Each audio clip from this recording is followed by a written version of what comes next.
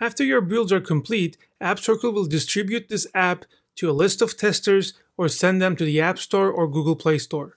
So for iOS apps, in order for these apps to run on your testers' devices or to be sent to App Store, these builds need to be signed with a certificate and a provisioning profile.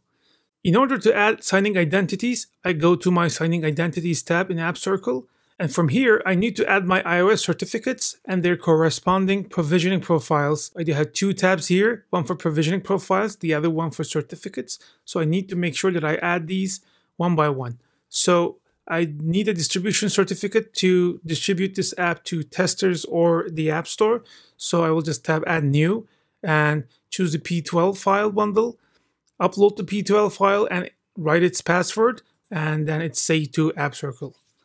And to add provisioning profiles, I just go to Provisioning Profiles and then tab Add New. There are two options here. One, I can upload the provisioning profile file manually by tapping this. Just drag and drop my file and then hit upload. Or I can just use my connection to App Store Connect and fetch all the provisioning profiles from App Store Connect servers. So this is another option.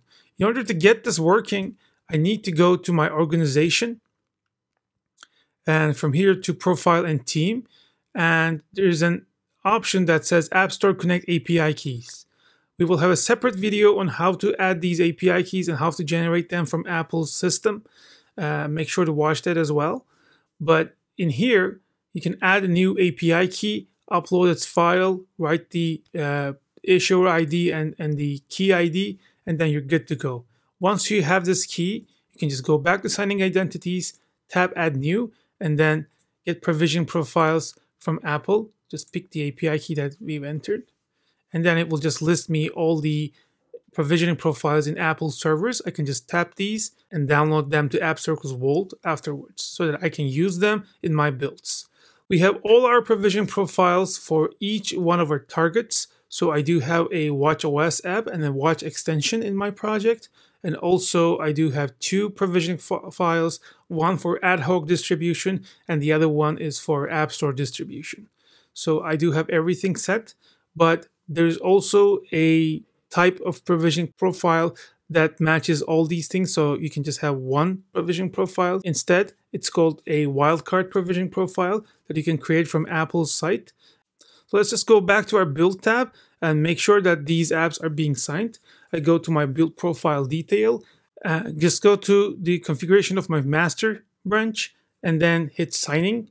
And I will see a list of provisioning profiles that Appcircle will use while signing. So there is none because I haven't configured signing yet. So I need to add one by using this plus button here.